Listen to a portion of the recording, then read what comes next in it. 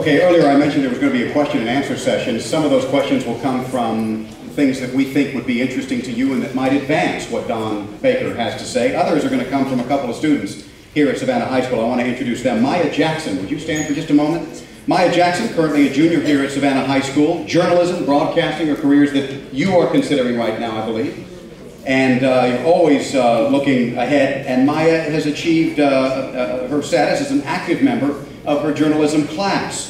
In that class, she has helped lead the yearbook committee. During her sophomore year, in fact, Maya also was part of the Blue Jacket broadcasting team. You probably heard her, you probably saw her during your morning announcements. Christopher Bonds, would you stand, please? Christopher Bonds is a junior and currently serves as the vice president of Savannah High School's student council. His first career goal is to pursue a career in music, correct? Your second career goal, always good to have a backup, is a career in broadcast journalism. And we appreciate all of you being up here as well a little bit later, after we hear from Dawn, to ask some what we think will be pertinent questions. We are here, as you know, to honor a native Georgian, someone who understands that to get what you want, you really do have to work for it. And to keep what you want, you gotta give a little of it back. Everyone who has worked with Dawn Baker over the years has probably worked with her a little bit longer than I have. No question about it, but I bet not one of them understands better the value of a citizen, a broadcaster, a daughter, as well as a friend, the way I do. Dawn Baker has been recognized in just about every local journalistic organization and community organization, not only for her journalism, her reporting, but also her community involvement, with titles like Best Local TV Anchor and Woman of the Year. If I name them all, Don, I'm sorry we'll be here till Sunday, so I'm going to hold off on that. But let me say this before I give Dawn a chance to espouse her wisdom on you, the future of not only this community, but of this great country. To me personally, Dawn Baker is one of those individuals whose drive and determination seem boundless. You don't see that in a lot of people these days. I hope we see it in all of you. She knows exactly who she is. She's very comfortable in her own skin. So comfortable, in fact, that when she's around you, you feel more comfortable in your own. Dawn will be the first to tell you she's made mistakes, but I bet you she's made very few of them twice. Ladies and gentlemen, someone who can teach you something or two about success is Dawn Baker.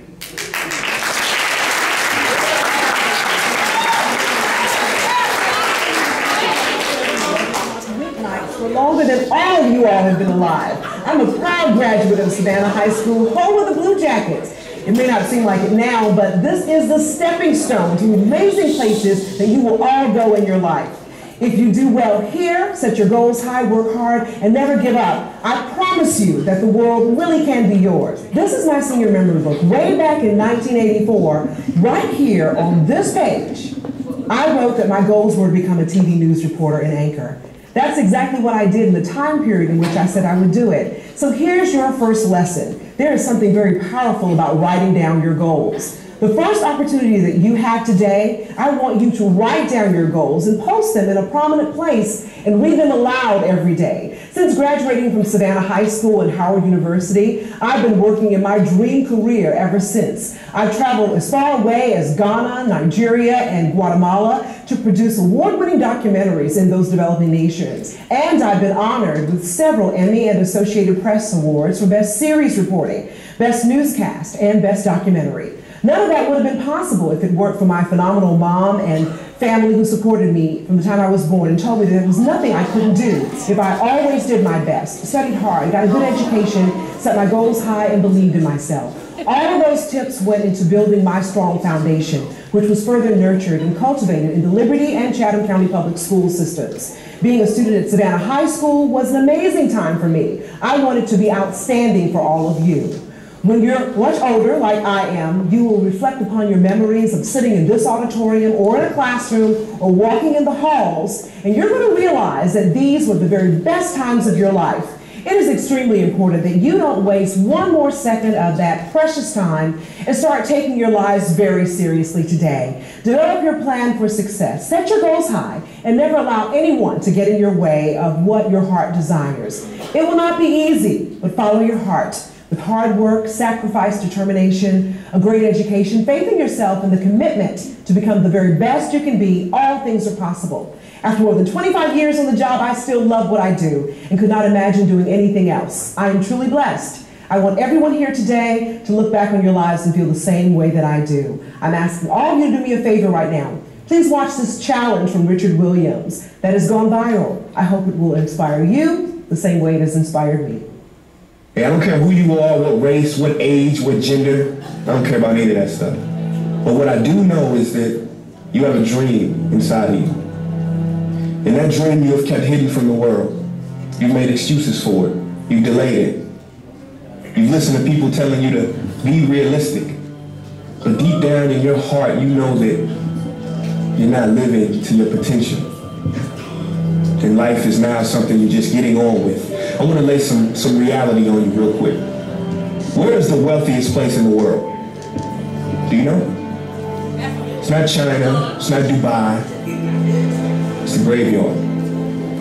Because in the graveyard, you will find inventions never invented, businesses never erected, songs never sung, books never written, ideas never nurtured, people never realized, because they were scared to take a risk.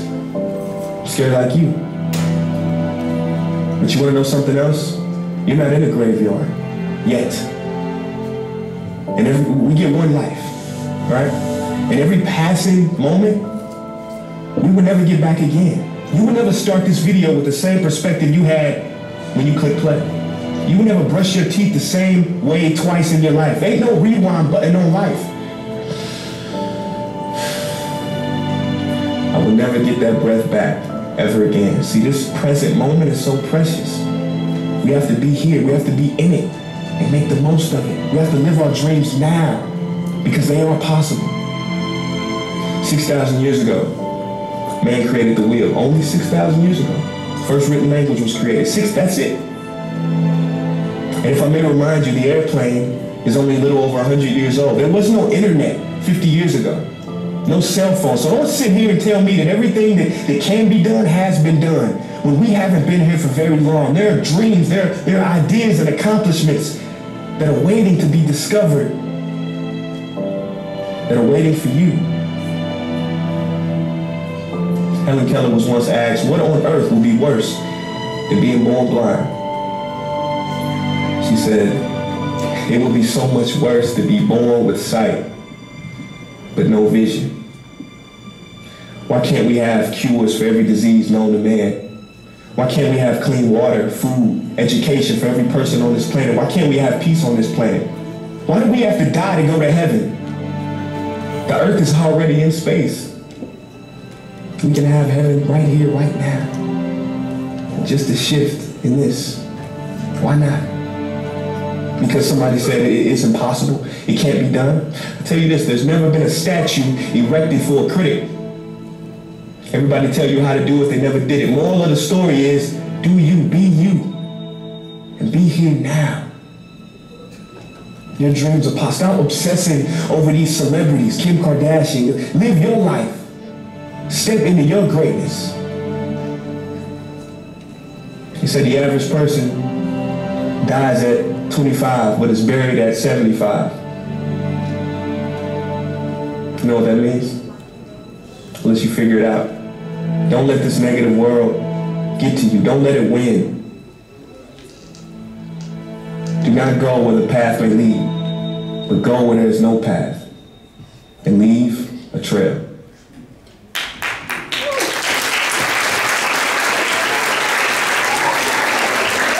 So, are you all ready to step into your greatness? Hello! If you have a pulse at all, I'm sure all of you are thinking right now, what are you going to do with the rest of your life? That's a short message, but it is very powerful. There is no time to waste, young people. I'm going to ask all of you to please give me your undivided attention, all you blue jackets in the audience. You all can reach your goals. You all can have the kind of life that you want to have, but it is going to require sacrifice and discipline. It is also going to include some real planning, and that plan may include a plan B, C, D, sometimes all the letters in the alphabet. But you can never give up. No matter what obstacles you encounter, you can never, ever give up. Good afternoon, Blue Jackets. Good afternoon. I'm so excited to be here. I hope that you are ready. I must take a moment, though, to, of course, thank the school system for inviting me, as well as Carriage Trade PR and Cecilia Russo Marketing, and, of course, thank my newest friend, David Russo, my partner in crime, for giving me such a wonderful introduction. I am certainly humbled to be back here amongst all these Blue Jackets at Savannah High School, and I really would like to humbly ask you all for your undivided attention for a few minutes. I promise there will be something in my message that you can take with you for the rest of your lives. So how are all of you all preparing for your future? Instead of dwelling on your past failures or disappointments, instead of talking about what you would have, should have done, why not develop a plan for success today and make things happen? Set your goals high and never be afraid to dream. And in the words of Langston Hughes, we all know them. I hope you know them. Hold fast to dreams, for if dreams die, life is but a broken-winged bird that cannot fly.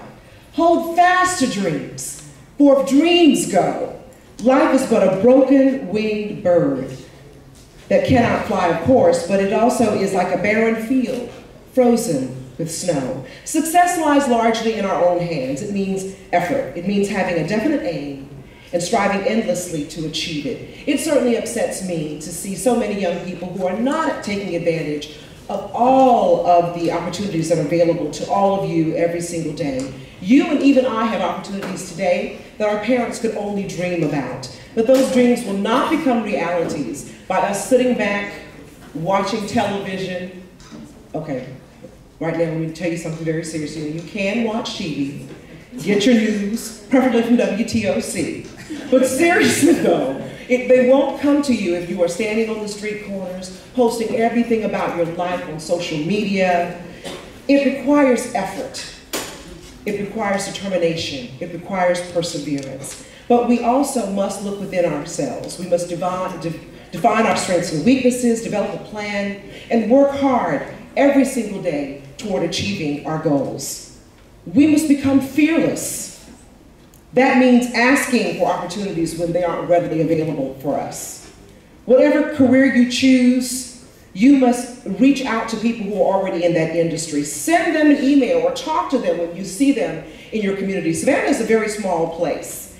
If you have any firsthand knowledge of what they're doing, don't be afraid to compliment them about what they're doing. All of us, we're flattered when we see young people like you all who are smart and adventurous and fearless. Tell us that you know what we're doing. Tell us that you've seen what we do and show an interest in what we do. Ask for advice about how to break into the industry. You wouldn't believe how many young people I've met in the supermarket or at the mall or at a park when I've been walking around the park who I have given my personal cell phone number and they have never ever called me. That is so upsetting. The secret to success is actually following through and going the extra mile.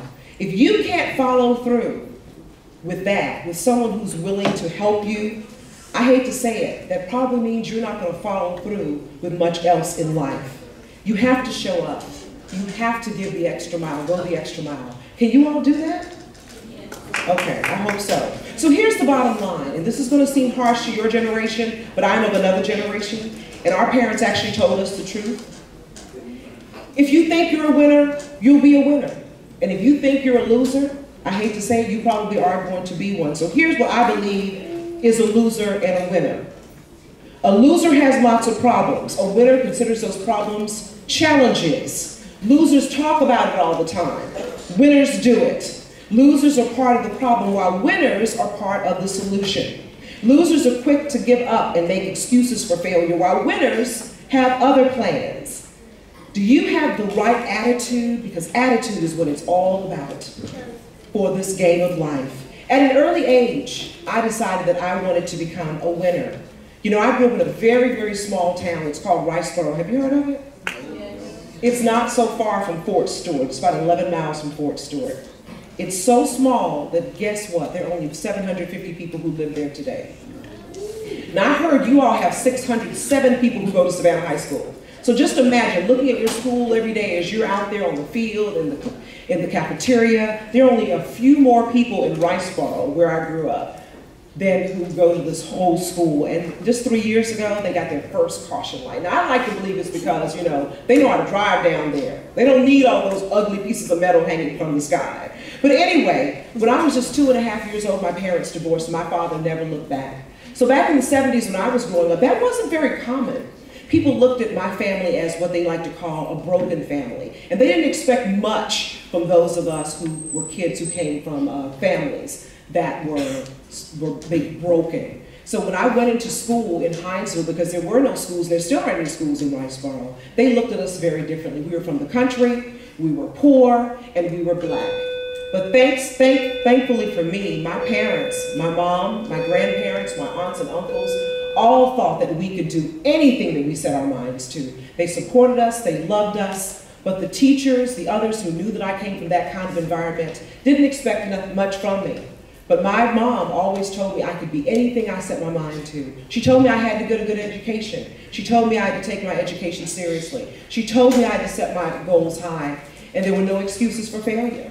And that's the attitude I always remembered. She told me I had to do my best on everything I set my mind to. Now granted, I didn't always get an A. I didn't always come in #1, but I learned to never give up. You have to adopt that attitude as well. And even if you come from one of those alleged broken families, you can find male role models right there in your family. It may be an older brother, it may be a cousin, it may be an uncle, it may be a friend, it may be your pastor. Those people love and care about you. My grandfather was like Superman to me. He was like Superman to all of the children in the community. And he inspired me to always do my very best. So don't let anyone's idea of who you should be determine your future. And I feel like because of those perceptions that they gave me and the encouragement they gave me, I am just the luckiest person in the world. I feel like I'm like Tina Turner. She used to have a song a long time ago about living out your wildest dreams. I feel like I'm doing that. I've been truly, truly blessed. I want that for all of you all. All of you can really do that too, but you have to work hard. You can never give up, and you have to be very honest with yourself. I mean, you have to realize what you're truly capable of. When I was throughout my life, I wanted to be a pediatrician. But I got a real reality check beginning when I was in the 8th grade. I was a candy striper at Memorial Hospital. I was so excited because they put me on the pediatrics floor. Little did I know that was my first reality check about being a doctor. I always thought that doctors were truly miracle workers and they could save every single child. That summer, I spent crying and praying for strangers and realizing that doctors had some very tough decisions, and all the time they couldn't save children. And I realized that maybe I wasn't going to be the best doctor because I cried every time I was in a room when they gave a shot. And many of the terminally ill children passed away. So that was already making me think that this may not be a good career for me. When I got to Savannah High, I realized back in the 80s, we went to the old Savannah High on Washington Avenue.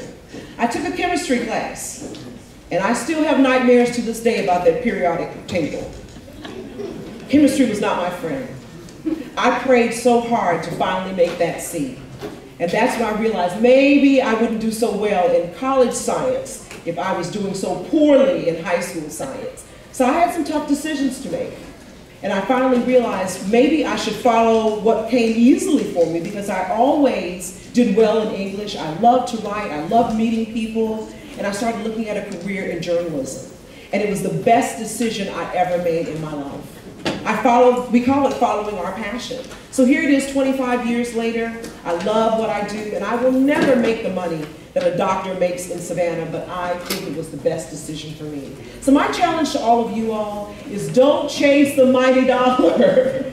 Follow your passion. Find a job where you'd be just as happy going if they didn't pay you. And you will be very, very happy. As I look into this room with all of you wonderful young men and young women, I see very capable young people who can truly do anything they set their minds to. And many of you may not have been properly motivated yet to work as hard as you possibly can.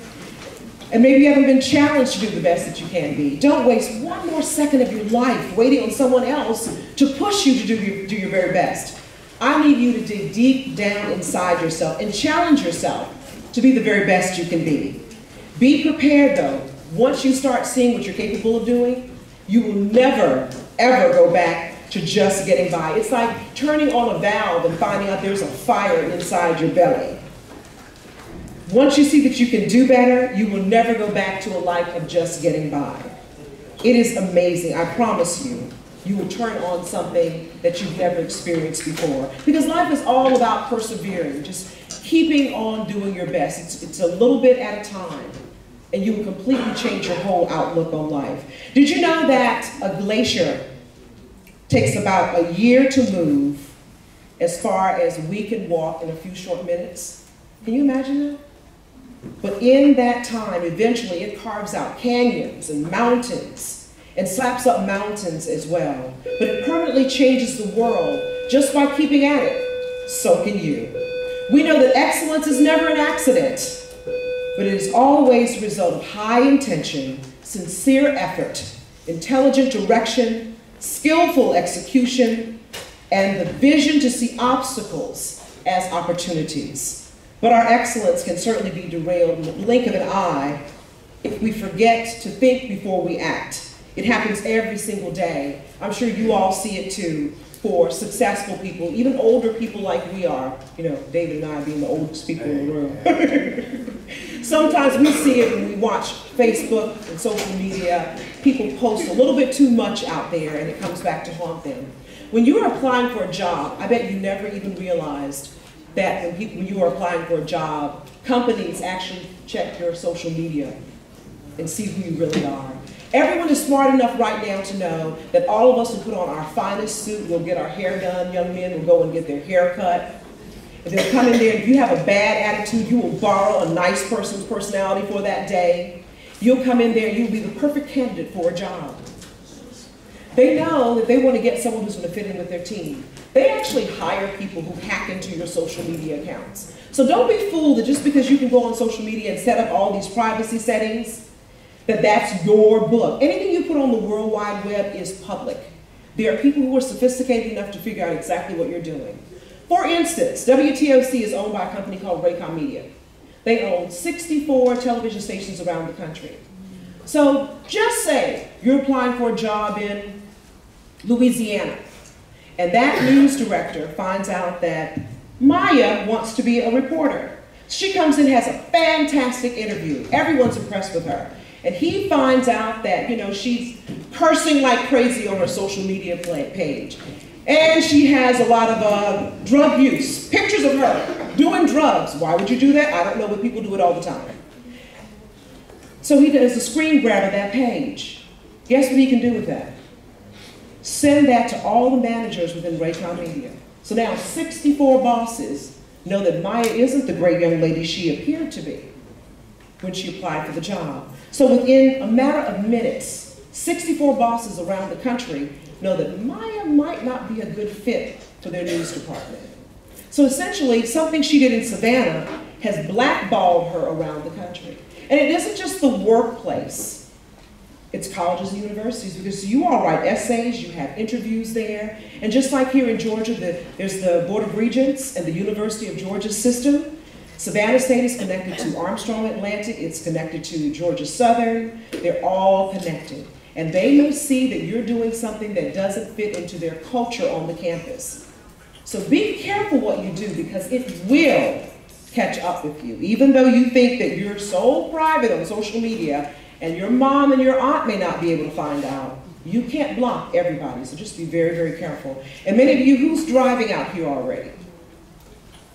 Watch your driving record. Many companies, when you work there, you have to be insured because you may have to drive a company car from time to time, even if you don't do it all the time. If they can't insure you because of that driving record, that could be the reason you don't get a job.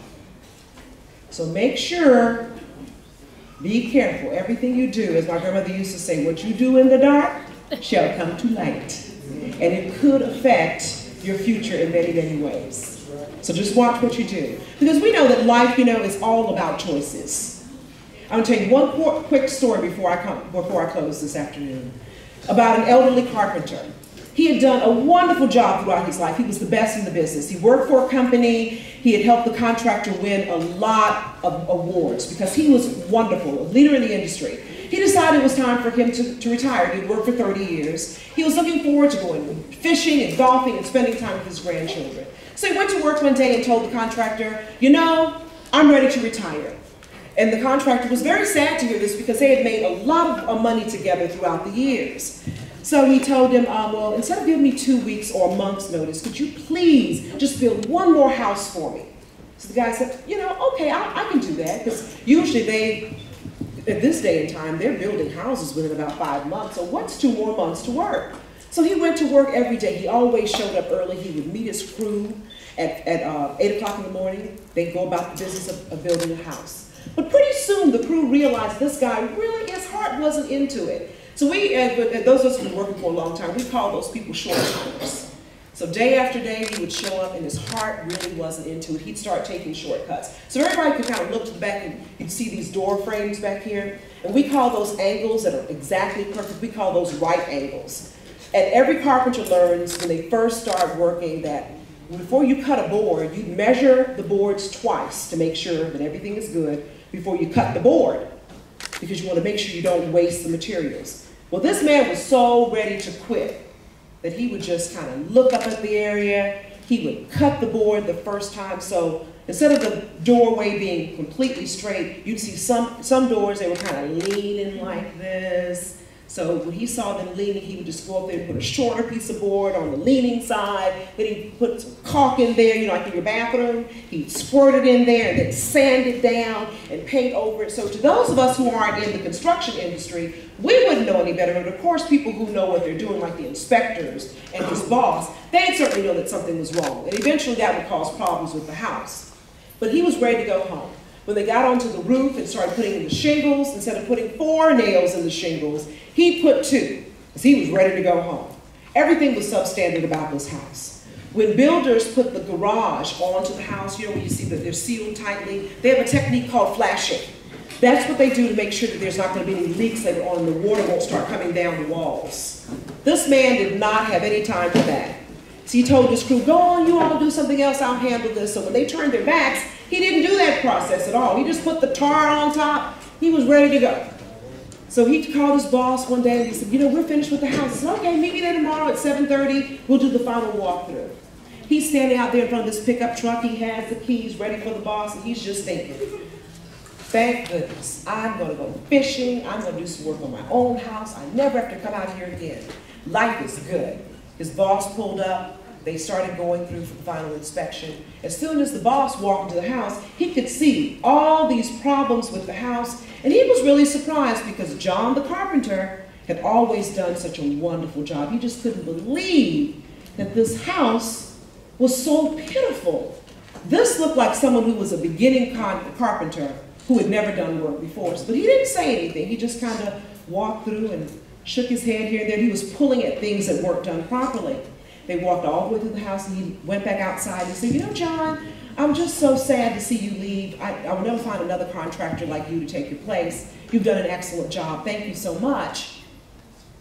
And John said, yeah, you know, I'm just so ready to go. My grandson has a lot of things we need to catch up on. And they had a little small talk. And so he looked at him and he said, you know, I'm going to miss you. And he said, yes, sir, you know, it's been good working with you. He said, I wish you could train some of our people. He said, no, I don't want to do any training now. My time is up. He said, okay, well, thank you so much, John. And he got the keys, and he gave John the keys. And John said, what's this for? He said, oh, this is your house. He said, what do you mean? He goes, this is my gift to you for 30 years of amazing service. I wouldn't have made it without you. He said, this is my gift to you. Thank you so much. So here John, all of a sudden, he's shocked, but most importantly, he's embarrassed. If he would have only known he was building his house, he would have built so much differently. So such it is with all of us. Often we put in less than our best every single day. So no matter what career you choose in life, we are all carpenters because we are building the life, the house that we will live in ultimately. You are a carpenter. Each day we hammer a nail, we place a board, we erect a wall. It has been said that life is a do-it-yourself project. Your attitudes and the choices that you make build the house that you will live in tomorrow. So always build wisely. Remember, when you make the right choices, the sky is the limit. That is the most important lesson I hope that I will leave with you all today. It is my sincere hope that all of you will become everything you have ever dreamed you will be. This is your life. As long as you prepare yourself by believing in yourself, studying hard, listening to your teachers and parents, always doing your best, making good choices, respecting yourself and others, accepting responsibility for your actions. Let me say that one again. Accepting responsibility for your actions. Can you say it with me now? Accepting responsibility for your actions and caring for others. The sky really is the limit. You are in charge of your future. To get ahead, you must put others first. A true leader is generous and grateful. Don't allow the desire for material things to control you. Look at it as a resource to improve the world. One great writer said, "Service is the rent we pay to be living. It is the very purpose of life and not something to do in your spare time." Believe you have the power to achieve anything you desire. After all, in the end, it doesn't matter how much money you have made or how much recognition you have received. What really matters is the difference you have made in this world. I want you to make your mark on this world so that the world will know that you all were here. Superstar Beyonce Knowles said it best in front of the United Nations in 2012 in her stirring rendition of the song she calls, "I Was Here." So what will you do? From this day on, I challenge all of you to be so strong that nothing will disturb your peace of mind, to talk health, happiness, and prosperity to every person you meet, to think only the best, to work only for the best and expect only the best, to be just as enthusiastic about the success of others as you are about your own, to forget the mistakes of the past and press on to greater achievements of the future, to give so much time to improving yourself that you have no time to criticize others, to be too large for worry, too noble for anger, too strong for fear, and too happy to permit the presence of trouble, to think well of yourself and to proclaim this fact to the world, not in loud words, but in great deeds, to live in the faith that the whole world is on your side, so long that you are true to the best that is in you. So Blue Jackets, if you are ready to change this world and live out your wildest dreams and step into your greatest and your greatness, stand up and give yourselves a round of applause.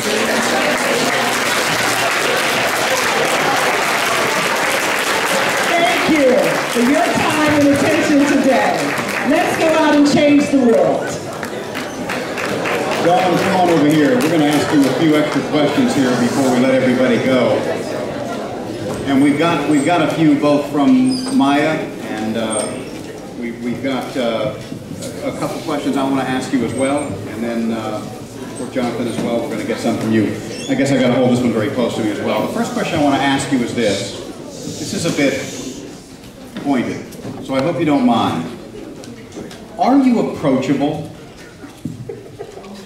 It's an actual question, and I think it's a legitimate one, because I think people look at certain careers and certain career paths and they think, I don't know that I'm going to go up to that person because they are here and I feel here. Yeah. Tell me your thoughts on that. Yes, I am, and I think most of us are, and it is a good question.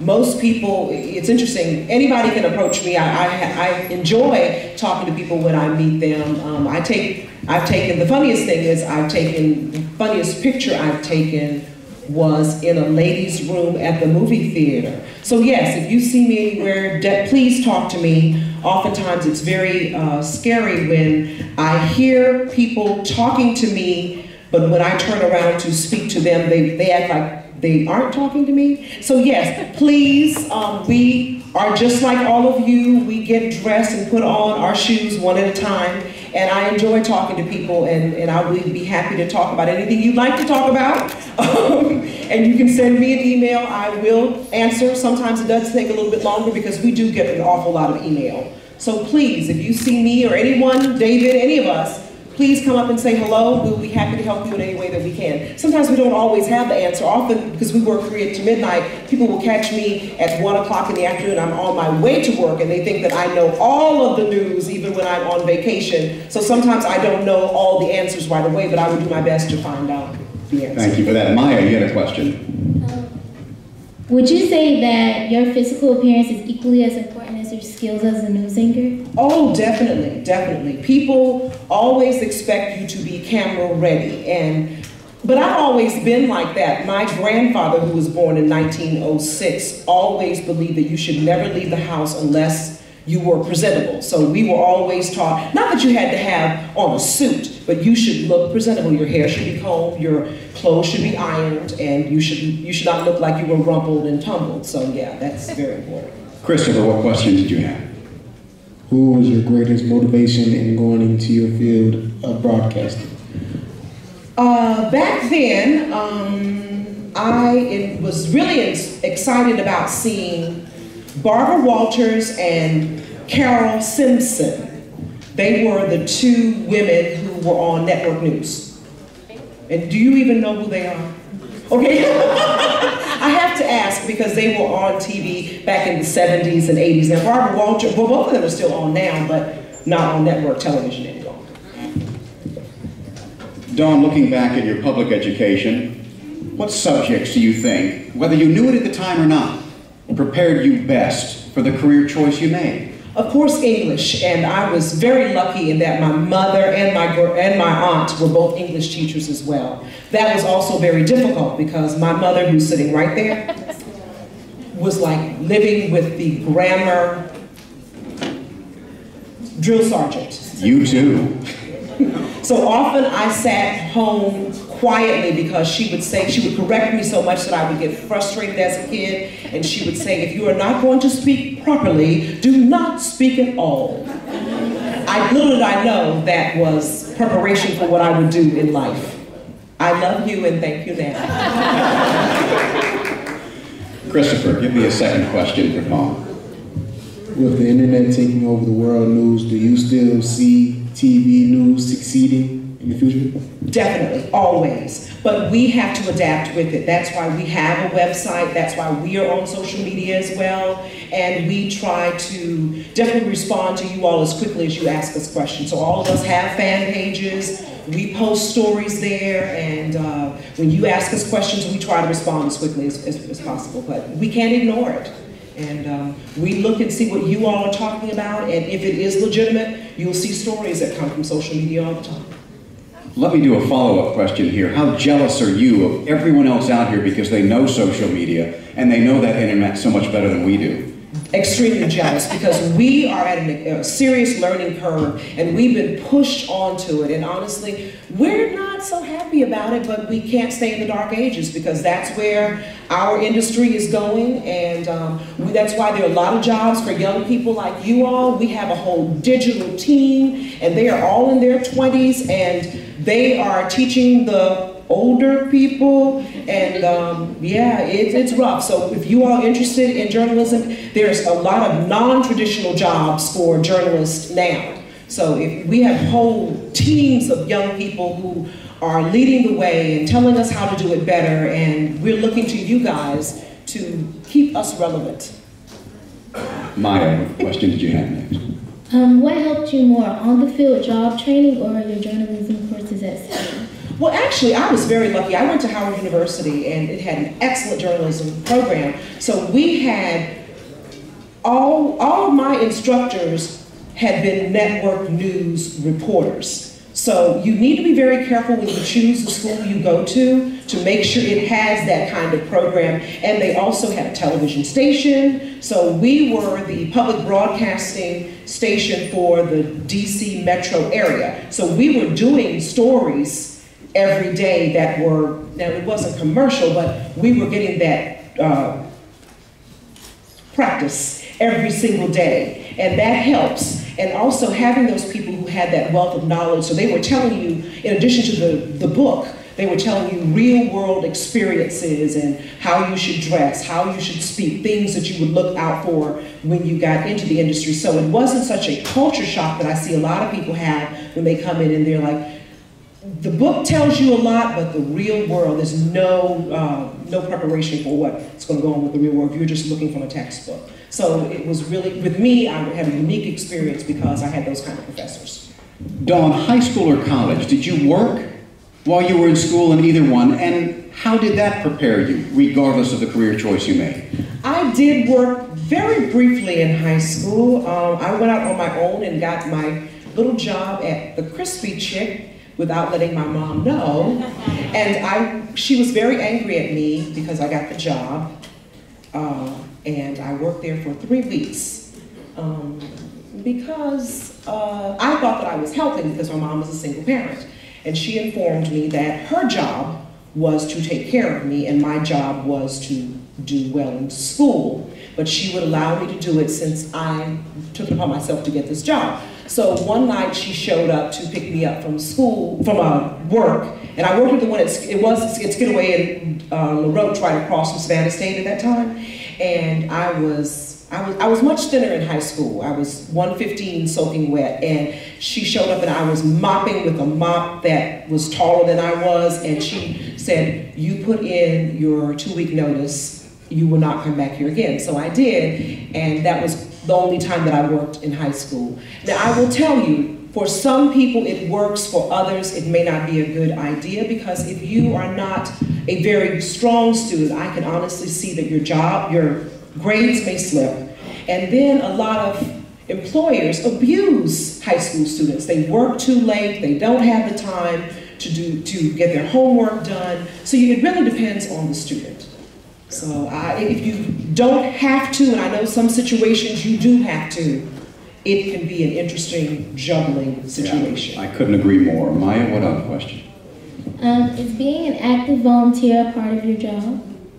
It's not a part of my job, but I've always done that because I just came from a family where my grandparents, my mom, my whole family, everybody always volunteered. So because I always saw that, I've always done it. So I've always volunteered helping nonprofits, and I do my own thing with young ladies, so that's just who I am. We are encouraged at the station to volunteer and host fundraisers and things like that, though. Dawn and I mentioned it in the introduction, talking about how to get what you want and keep what you want, you've got to give some of that back. What does volunteering, what does providing support to those less fortunate to you do for you personally, that regardless of the station or your bosses or anyone else, what does it do for you personally? It's hard to explain, the intangible, a feeling. To me, it's so important to find organizations that are doing the good work that you believe in. I think that keeps you going, because we do have a job that is very demanding. It takes so much out of you, and many of you will never understand the hours that we put in and the demands once we're there. So if you find an organization that you truly believe in, that you're passionate in that as well, it really gives you that extra lift and keeps you going. Because even though I anchor 3 newscasts and there are other things that I do, in that moment when I may have a dinner break, I'm sitting at my desk and I'm wolfing down a salad, chicken, or whatever, and I may be writing on something to help that organization, because it's not the free time. It inspires you, it motivates you, because you know that you're helping people in the community who can need an extra hand. And sometimes it's also a talent that you already have, so you're just adding to it. You're refining that writing skill or that speaking skill or making a basket or whatever, or telling them how they can improve on what they're doing. And it is even hard for you because it comes naturally. The 3 newscasts, the reporting, the radio, the teases, I mean, we could go on and on. Yeah. And then of course the newsroom restaurant, where we all eat at our desks every night. Christopher. How would you advise young people like ourselves to plan for our future? Well, I think a lot of it I touched on, with my speech, but the most important thing is to write down your goals and keep them in front of you. But also, if you are, say you want to become, because you all want to become journalists. I did hear that, right? Music, I don't know much about the music industry, but there are aren't there a couple of studios still in town? There's one. There's a music studio in town. I would say go by there. talk to the young man who runs it and say, I'm interested in doing what you do when I grow up. Do you have any tips for me? And I bet you he'd be flattered to meet you. And he could probably tell you how he got into the business, some of the people he met. I would ask him if you could come and shadow him. And this is for all of you all, whatever you're interested in doing. See if you can come and shadow that person on the job one day. And that, what I mean by that shadowing is just going in there and seeing if he will let you come and spend the day with him. So you can see if it's really what you want to do, because oftentimes we have these ideal views of what the job really is. And if you go in there for 1 or 2 days, you're like, well, I don't really want to do this. It will be a real reality check.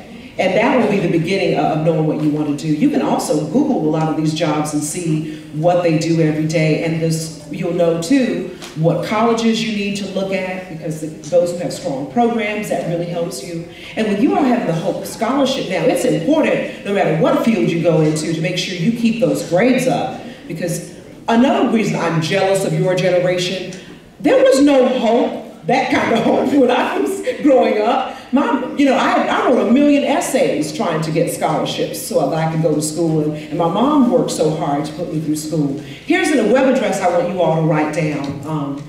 Does anybody have paper or cell phone? You're allowed to pull up the cell phones right now. myschoolie.com, and that is spelled MySCHOLLY.com. Let's go again. MySCHOLLY.com. That is a hub. It costs 99 cents. But on that website, you will find access to scholarships for whatever stage in life you are, whether you are a graduating senior or a sophomore or junior in college. Quite a few people have used it. They've had great success. But you need to keep your grades up. That's a good avenue. But keep in touch with people who are in the industry. They will tell you some steps you can take. You're going to need to write some essays for scholarships. Nobody just wants to stand in the street and give you money now. They have to know that you're going to do well once you get there. Dawn, thank you so much for your candor. All of you out there, future entrepreneurs and business owners and teachers and presidents, thank you for your undivided attention as well. We appreciate you coming to this and seeing Dawn, and hopefully you got something out of it.